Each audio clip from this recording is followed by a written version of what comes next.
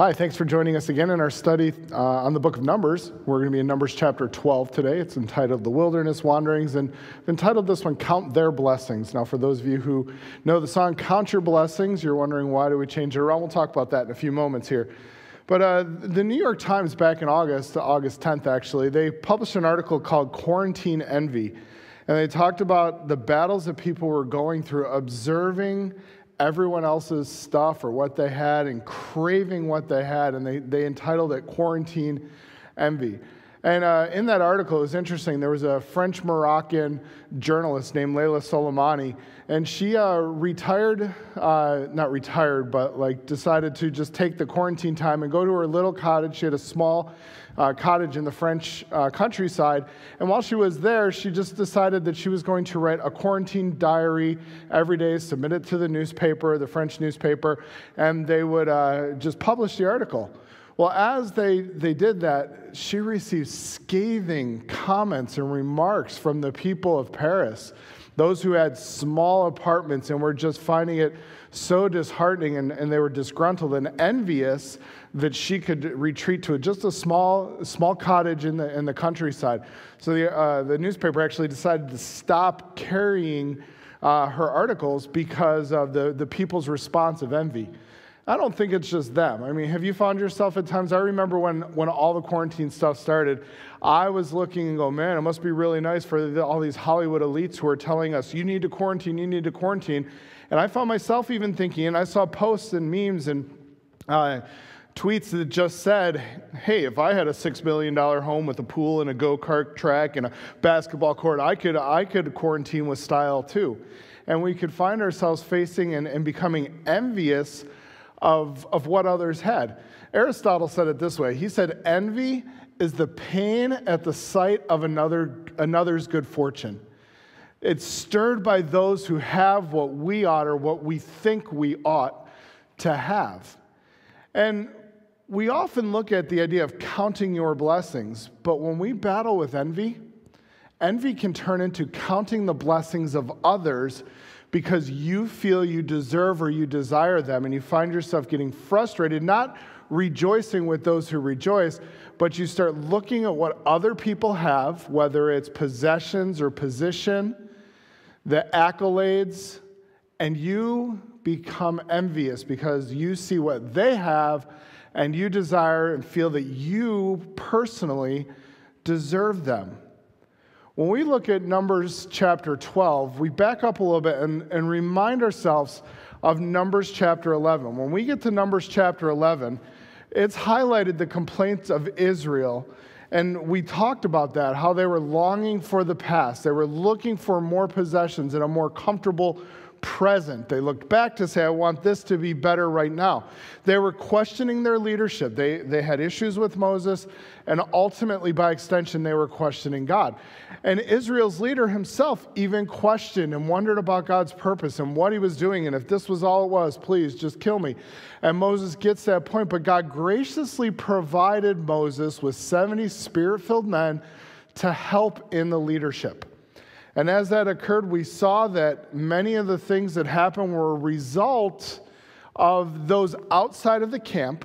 And even as those outside of the camp, the mixed multitude, the rabble, as the passage talks about, those who were not Jewish by blood, came in and started to cause the grumbling and the complaining and the longings for the past, the discontent about the present, and they became disheartened about the future.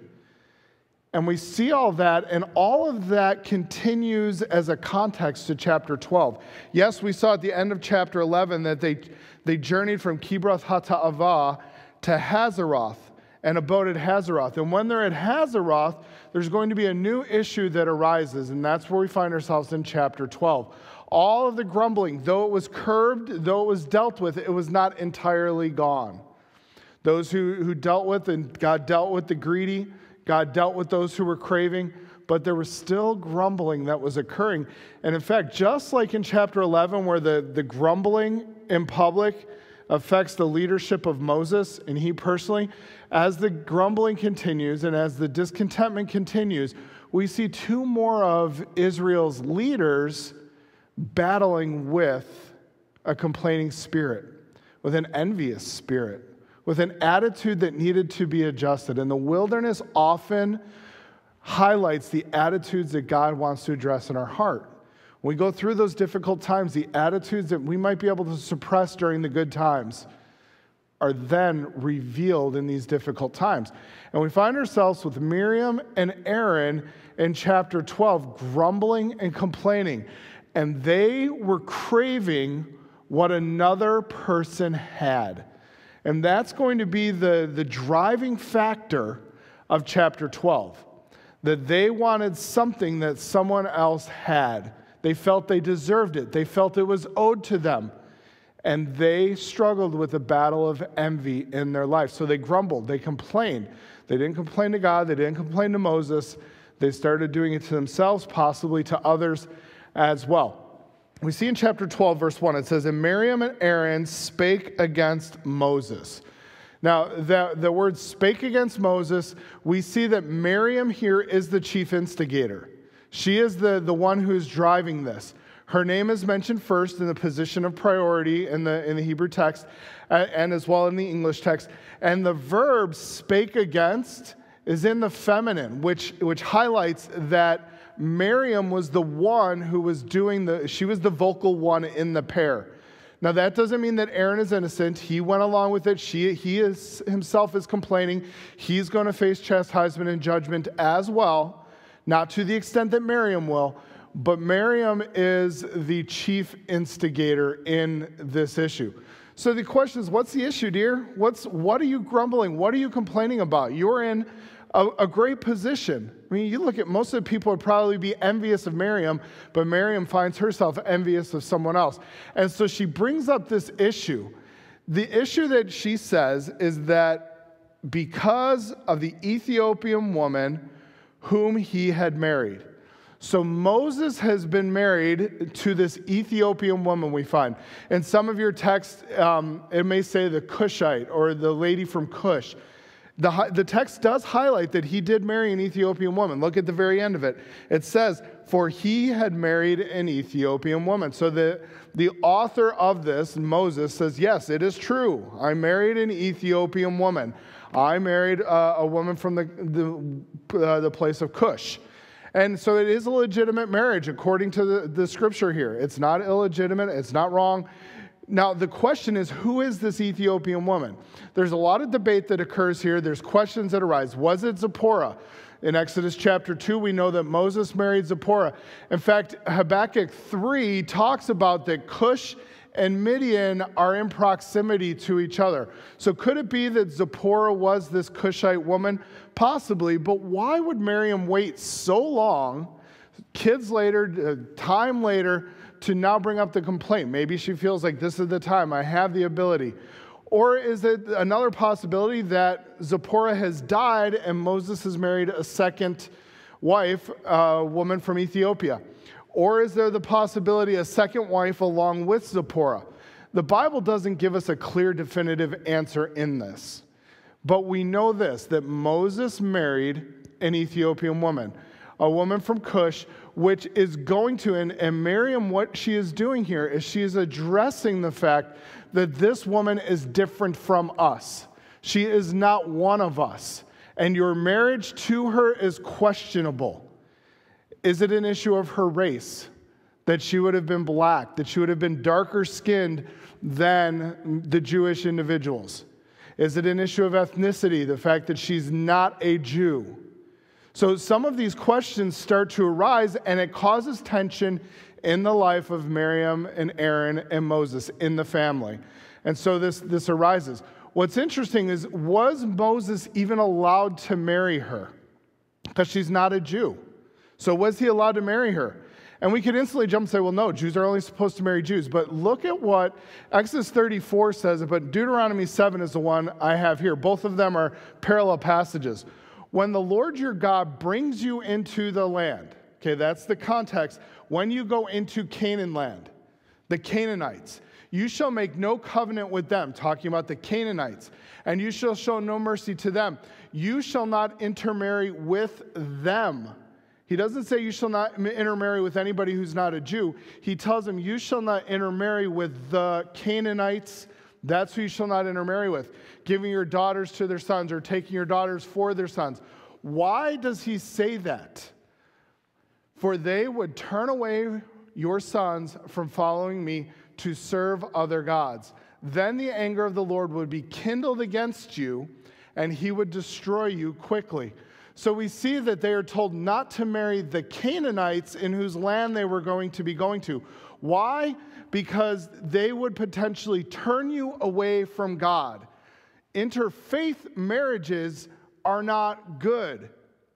To not have the same spiritual virtues and values is not endorsed by God. We're told in Corinthians, don't be unequally yoked together with an unbeliever. We look at even here, people have different religious views. It doesn't make a good home. You want to find somebody who has the same spiritual values and doctrine and positions that you do that help in the home situation. So Deuteronomy is highlighting that they were not supposed to marry the Canaanite women. It doesn't say that they could not marry an Ethiopian woman. You know, marriage outside the covenant community of Israel was not forbidden except for the tribes of Canaan. Remember, who does Boaz marry? He marries Ruth. Ruth was not a Jew. She was a Moabitess. She took the Jewish faith. She adopted the Jewish faith. And so therefore then was able to, as Boaz being her kinsman redeemer, Boaz took her, but she was not a Jew. And there's no condemnation for Boaz. In fact, Ruth and Boaz are in the lineage of David, in the lineage of Jesus Christ. So it wasn't a hard and fast, Jews only marry Jews. That became a tradition. That became something that happened. But that was not a directive from God. The directive from God to the Jews was when you go into Canaan, you do not marry these pagans. They have a different perspective and value. And when we see Israel's history with the kings, when they begin to intermarry, I mean, the classic is Ahab and Jezebel. Not a pretty, he married a Canaanite. No good comes out of it when you look through the Old Testament, when there's that interfaith marriage. So that is what is being driven at when we talk about, was Moses allowed to be? It wasn't because of her skin color. It wasn't wrong for Moses to marry. Moses was permitted. But was this a problem? For Moses, no. He looks and says, the law does not forbid it. My behavior is appropriate. For Miriam and Aaron, yes, they felt this behavior was wrong. They felt it was inappropriate for Moses to marry somebody who was not a Jew. Possibly, it seems like there was a racial tension, that they were upset that she was a different race or ethnicity, and so there was frustration by Miriam. And there may be some plausible grounds on their perspective. They look and they might have some concern. Why would they have some concern? Well, they're looking and saying Israel was told the dangers of intermarriage, especially with pagans. Okay, she's not from a Jewish background. So is there a potential problem? If she's not truly converted, if she's not truly a follower of Jehovah, could there be a potential? So they're looking and saying, ooh, there's potential danger here. Because of the danger of being drawn away from worshiping the true God and following idols, they were concerned about the leader of Israel making a questionable decision practically. Moses, this might not have been the best decision for you. We don't think you should have done it. As well, much of the last chapter, if you remember chapter 11, who were the problems caused by? The non-Jews, the mixed multitude, the rabble. Was she one who came out of Egypt, this Ethiopian woman? Was she one who came out of Egypt and Moses has met her and she was part of the original mixed multitude? And now the mixed multitude just caused problems. Now they're looking and saying, oh, wait, she could be a problem. She's now got some influence. She's the neck that turns the head. She's the one who's right in with Moses. Could we have some issues? So potentially, is there the cause for their concerns? Possibly. There is. And they look at it. But sadly, when we look at this passage, what has happened with it, there are people who have run not to the potentials of Moses being turned away to paganism or Moses being influenced in a way that's not godly. They run to and they look at this and talk about the dangers of interracial marriage, because obviously Moses married a woman of a different race or a different ethnicity. And we look at, is it racism? Is it xenophobia? And xenophobia is that fear of an ethnicity or a different nation or peoples than your own. Is there that potential? A number of commentators and scholars, they go to and they talk about that Miriam's comment was not simply just one of, just stating the facts, but it was a comment that says, you chose to marry somebody who is not like us, somebody who's different than us, a different skin color than us, and they highlight and they talk about racism. So was this passage dealing with the dangers of interracial marriage? I don't see anything, even in scriptures when we look at it, that would prohibit interracial marriage other than the problems people might face in terms of cultural prejudices. That's the only, and we see that happened here, that it caused a little bit of tension in the home here. But any couple that chooses to get married in a culture that has a high degree of racism, they're asking for all kinds of tension directed against their marriage. If they understand that, if they understand, hey, in our culture, there might be cultural prejudices. In our culture, there might be some tensions that arise in our home. But if they're willing to do that and deal with that, it doesn't mean that they're sinning by going ahead and entering into a marriage covenant. Moses was in an interracial marriage. He wasn't sinning. He was not wrong. And in Numbers 12, is Moses going to be receiving the judgment? No. Who do we see receive the judgment? In the passage, we'll see later on, Miriam is the one with that racist or xenophobic reaction, and she is the one who is going to be punished, her and Aaron, for that. What they're doing is they're using Moses' wife's ethnicity and race as a smokescreen to complain about their real issue. This is not their real issue. Their issue is not the fact that Moses married a woman of a different race, of a different ethnicity. That is not their real issue. Their real issue is going to be highlighted in the next verse when we get there and we look at what are they really driving at. But it's really interesting to me when you see, and I shouldn't be surprised by it, but sometimes it's like, wow, when we have the collision of Christianity and culture, when the Bible just comes right at the intersection of where we're at in culture. Don't we see this today? Aren't we faced with the fact that statements about race are often used as a smokescreen for a different agenda? You Google anything, you go anywhere, you go to Amazon, you go to YouTube, you go to Facebook, you're constantly being faced with this statement, Black Lives Matter. We see that. It's all over our country right now. And the Bible here, I believe, comes and just smacks the two head on. So when we look at this phrase, Black Lives Matter, personally, I make no qualms. Racism is real. Racism is a sin. And the hatred and oppression toward an individual race, toward an ethnicity, is both real and it's sinful, period. It is present. We can't look, it is foolish for us to look in our culture and say, there's no more racism. There's no more racism around the world. That's been done away with. Racism is real, racism is a sin, and it is wrong, period. And we have to come to grips with that. And as Bible believers, we have to espouse that. That is the biblical truth. When we go to Acts chapter 17, Paul is talking at Mars Hill. He's talking, and he's going to give his, in Athens, he's going to give his argument for God, to the unknown God.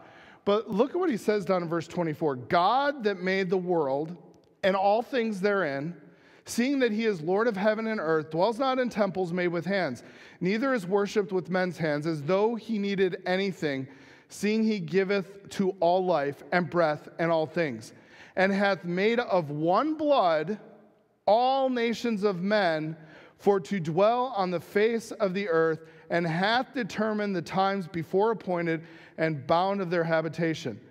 He looks and he says, the God who made the world made of one blood all nations of men who dwell upon the earth. We are all brothers and sisters of humanity. Yes, we are different colors, but we are all of the same humanity. Yes, there are different cultures, but we are all of one humanity. God has made us from one blood. So we can't get by the fact that from God's perspective, the God who made all of us made us all similar, made us all alike. Yes, there are some different colors, but we have to look at, okay, taking that perspective, what do we do with this phrase, Black Lives Matters? What do we do with it? How are we supposed to respond? How are we supposed to act when we hear it, when we see it posted, when it's talked about around the coffee shop or around the water cooler, the proverbial water cooler, when you're talking at work? What do we do? Black Lives Matter. As a statement, we have to recognize that that is a statement. It is a sentence. Black Lives Matter. That statement is biblical and right. As a sentence, Black lives do matter. There's no way around it. That statement, however, has been hijacked by a movement with an agenda. Truthfully, I believe that statement starts too low. Let's talk about that for just a few moments here. When we look at this phrase, Black Lives Matter, this statement, and we look at it not just as a statement, but let's look at it as a movement for a second. The question must arise, who does it matter to? Matters to whom? In what way? If there is a Marxist foundation to this movement, which there is, I'm not going to get into all of it. You can do the research, but those who founded it and wording that's used, such as comrades and other things, I mean, there is an agenda that is being driven here. Which it is, do you remember what Marx said? He called religion the opiate of the masses. He was atheistic. Marxism, and you look across the world, Marxism, communism, traditionally it is atheistic. Okay, so it's driving to a point that it is an atheistic movement. If you remove then the one who is transcendent, God, if you say we are atheistic, no God, you remove the transcendent one, then you remove the ultimate purpose and meaning for life. And if you have no ultimate purpose and meaning for life, then the idea of something mattering in a world without purpose, it's ludicrous. So if you're looking and saying, well, there's no one we're trying to provide meaning to, then to try and purpose matter, what matters, it's ludicrous. Well, let's go a little bit more. The question must arise then, well then, if God doesn't determine what matters, then who determines what matters? If mattering doesn't really matter, then who determines it? Well, the movement will talk about the idea that it is the corporate community. It takes a village. We've heard that before. That's not even new. We've heard that years gone by, that it takes a village to raise. As much as you're going to allow them, it's going to take not just the family, not just the family structure. It takes all of us to determine what really matters and what is important. But if the community is not able to do that, and there's not a transcendent one who does that, then who steps in? Logically, historically, then the one who steps in is the power, the authority known as the government or the state that steps in to determine what matters. We're seeing that played out. We're seeing it all behind the smokescreen of a statement that is true. A statement that says Black Lives Matter. They absolutely do. But the agenda that is behind it, the organization that has hijacked that statement, has a completely other separate agenda. You go a little bit further with this. Can I, as a Bible believer, support? And we see Christians supporting the movement. We see them posting. We're seeing them talk about social justice. And we're seeing them talk about Black Lives Matter and critical race theory. You'll see those phrases and you're like, what is all of that? And it's all driving this agenda that is here through this movement. Can I support that? Can you support it? Pastor highlighted a few of them in his last message on Colossians. But if you continue, and you can't go there now because as they've gotten pushback in the last months, as it's been highlighted that this is a movement that is not equating with their statement, they're pulling down core beliefs. But thankfully, people have already got them, and you can easily find them through a Google search. But you tell me, You tell me, you as a Bible-believing Christian, can you support these statements, these core beliefs from Black Lives Matter? We are guided by the fact that all Black Lives matter regardless of actual or perceived sexual identity, gender expression. Everybody matters. It doesn't matter how they identify with their biological gender or not. They can be, therefore, will make space for a transgendered brother or sister to participate and to lead. Transgender means I don't accept my birth gender. I'm going to transition. I'm going to be another gender, not my normal birth gender. We do dismantle the cisgender privilege. If you're like me, you read and you're like, what in the world is cisgender and why do I have to know all these genders? Doesn't God say he made male and female? Yes, it does. Biblically, that's what Jesus says. Cisgender is a term that just means your birth gender. So we work to dismantle cisgender privilege and uplift Black trans folk, especially Black trans women who continue to be disproportionately impacted by a trans antagonistic violence. So if you disagree with transgenderism, you are violent and there's violence against you. We build a space that affirms Black women and is free from sexism, misogyny, and environments that are man-centered. So we want to tear down the man, we want to tear down the white man, and we want to have anybody else who's not that against them. They go on, we disrupt the Western prescribed nuclear family. In other words, the biblical family we are against. The mother, father, son, daughter, children, we are against that. That is what the Western prescribed nuclear family is, the biblical family. We foster a queer affirming network. In other words, we are going to be pro-homosexual. Look at the bottom. The belief that all in the world are heterosexual. In other words, God made male and female to procreate for the pleasure of each other. And even though the Bible goes against and talks about the sins of homosexuality, we are going to look and say, no, that is not the authority. Our community says this is okay, therefore that matters to us. So you tell me, very simply, with your Bible knowledge, can a Bible-believing Christian support a movement like Black Lives Matter? Wholeheartedly, emphatically, absolutely not. We cannot. It is a movement with an agenda, I believe, straight from the pit of hell. It is with a purpose to destroy the family, to destroy the church, and to ultimately give Satan a victory, which we know won't happen, but he's working hard, and it is working hard for his agenda. As a statement, I really believe it starts too low. It starts, the statement initially, it gives us a racial tension. Because as soon as you hear it, if you're white, you're like, well, white lives matter too. If you're Asian, you're like, well, Asian lives matter too. And if you're Hispanic, well, what about Hispanic lives? Don't they matter? And it instantly causes a racial tension when we hear the phrase. When we look at the scriptures, Colossians chapter 1, Genesis chapter 1 and 2, you look throughout the Bible, and what does it say?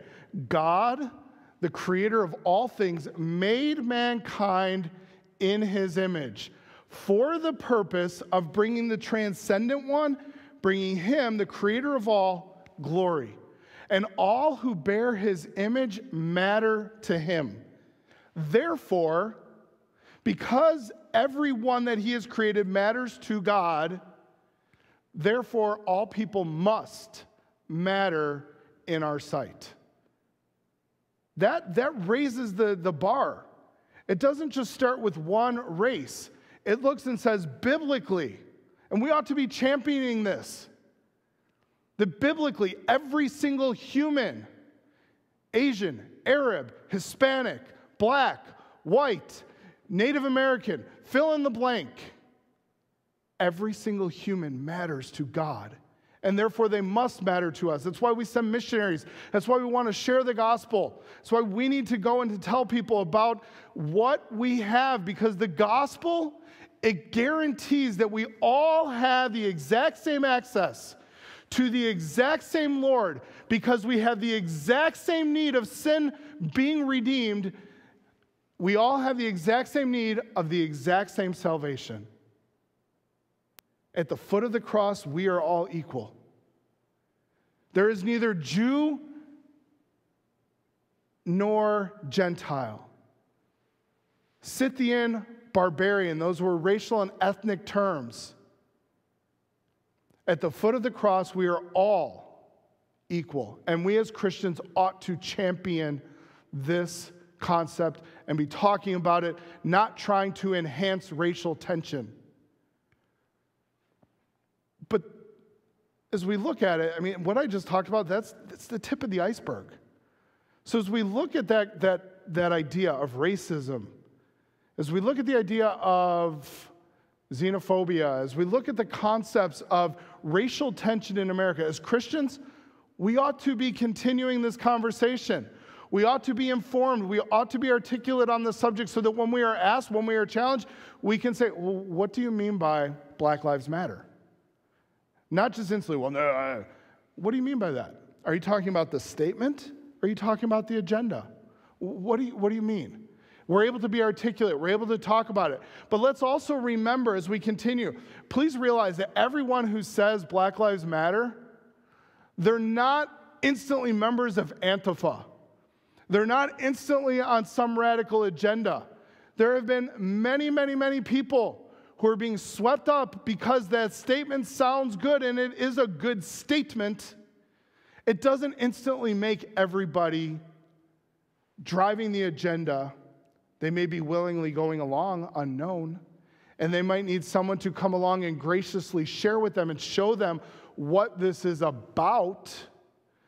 It would be unfair for us to make that statement just as much as it would be unfair by the fact that I will probably, because I've spoken this way and said this, I'll be called a racist because of these statements. And that's not fair to me, because I'm not a racist.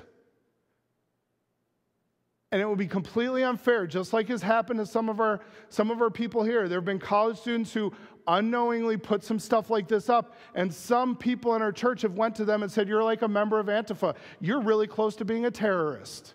It's not fair to them. They just didn't understand. Granted, they have to be aware, they have to learn, they have to go forward. And that's what we need to do. We need to be culturally taking the scriptures and plugging them in, learning how does it interact. And this passage intersects. This was the issue of Miriam and Aaron. It was their smoke screen. They were looking, and just like the organization uses that statement of Black Lives Matter as a smoke screen for their agenda, Miriam and Aaron are using the marriage of Moses to a black lady as a smoke screen to the real issue. What is their issue? Verse 2. Their real issue comes out, and they said, hath the Lord indeed spoken only by Moses? Hath he not spoken also by us? Their real complaint was not that Moses was interracially married. Their real complaint was that it was a direct shot at Moses as the anointed leader, as the mediator. Is he the only one? Is he unfit to be the sole leader? Because look, he made an unwise decision in our mind. So is Moses the only one that we should be trusting in? Their complaint was not to God. Their complaint was not to Moses. They complained amongst themselves, maybe amongst others, trying to rally support around this idea that Moses might be unfit as the leader. They wanted Moses' position. They say, hasn't God spoken to us as well? He's spoken directly to us too. Haven't we acted questionably? Oh, no, we haven't. We haven't acted questionably. We have not made an unsound judgment like Moses, and yet we're all going to put all of our trust in Moses? Hasn't God spoken to us too? You look at what they were saying. They wanted what Moses had. There was envy for his position, for his prominence, for his power. They wanted that. Is Moses the only one who spoke through God through? No, we know that he used Miriam, a prophetess, when they come over across the Red Sea. Aaron is the intercessor with the sacrifices, and God has spoken to Aaron as well. They're saying we should be in the prominence because God has spoken to us as well. They directed their complaint at Moses. It was a direct shot because he made an unwise or incompetent choice. He may be potentially influenced because he married someone who's not like us. Maybe they may have also been frustrated because they did not receive the Spirit of God as the other 70 in the last chapter. They may be envious of them as well. Well, what about us? We've done this before. We're there. We've been used by God before. Why are we not now? We ought to. And so they're directing their desires, their envy, and complaining and grumbling against Moses, against the leadership, and by extension, as always, it is a rebellion against God. And so that's the real issue that drives chapter 12. That Moses and Miriam find themselves envious, and we need to be careful of our envy, of our craving what others have. It really is an underrated sin. Grumbling, it may be our country's pastime, but envy is the motor that drives our economy, one individual said. In fact, he goes a little bit further. Let me read this for a second. When he talks about our battles with envy, he says, many television commercials work because they stir up envy in our hearts. We are encouraged to envy our neighbor's car, our neighbor's house, even as trivial as the fluffiness of our neighbor's towels, which of course is due to the fact that they're using the right fabric softener. We are constantly urged to envy anything our neighbor has that we don't. In our culture, the commandment is no longer, thou shalt not covet anything that belongs to your neighbor, but rather, thou shalt covet everything your neighbor has, and thou shalt acquire as much of it as possible, as much as your credit card permits.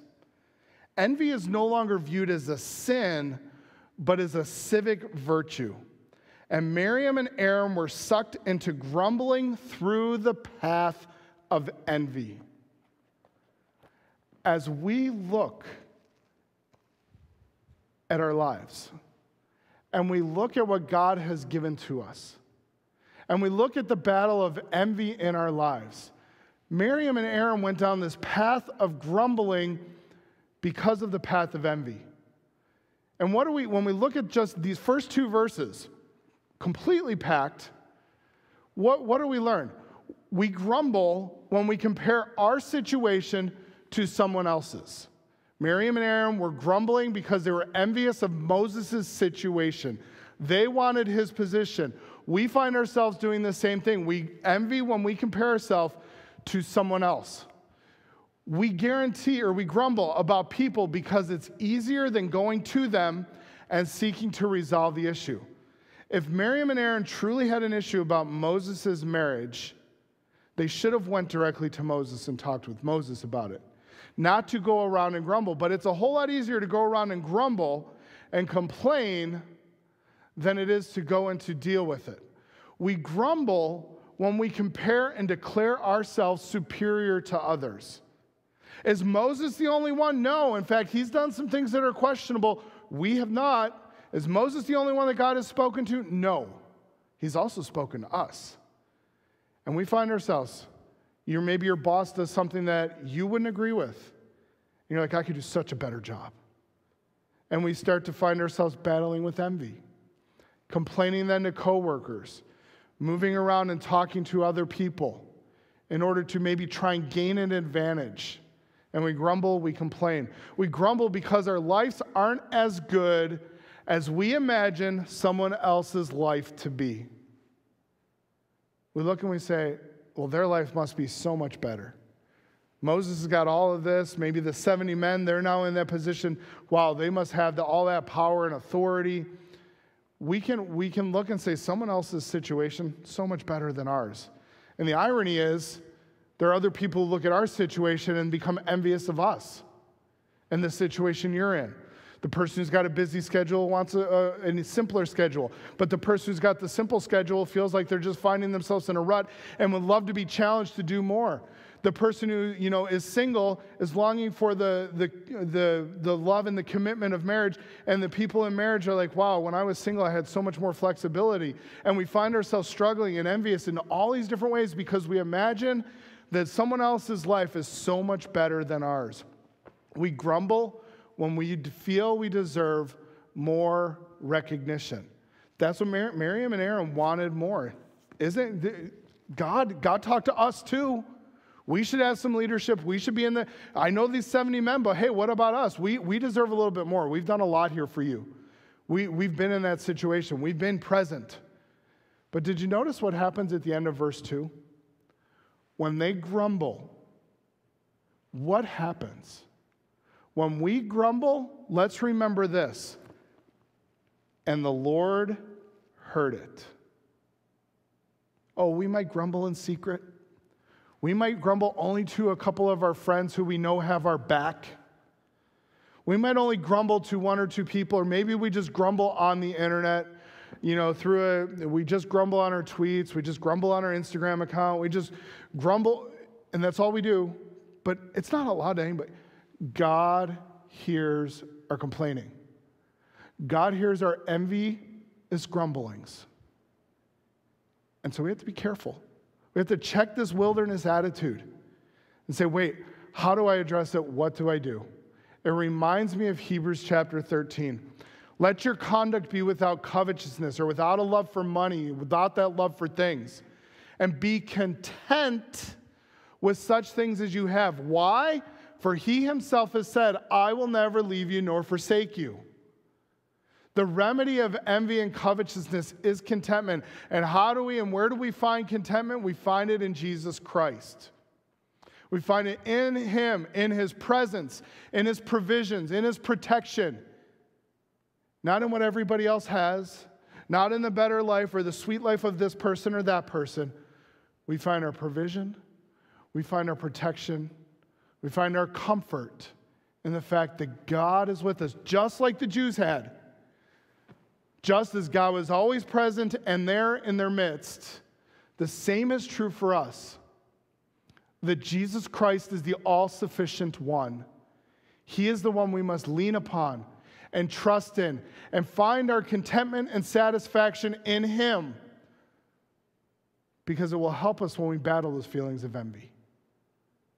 This week, we find those struggles, those desires to complain because of what someone else has, and we begin to count their blessings. Let's take a moment and let's rest in the blessings that God has given to us. Let's count our blessings and recognize God's provision, his protection, and his presence. So God, I pray that you would help us in our culture this week, in our world, to find contentment and rest in you. And God, I pray that you would help our nation, that you would heal our nation.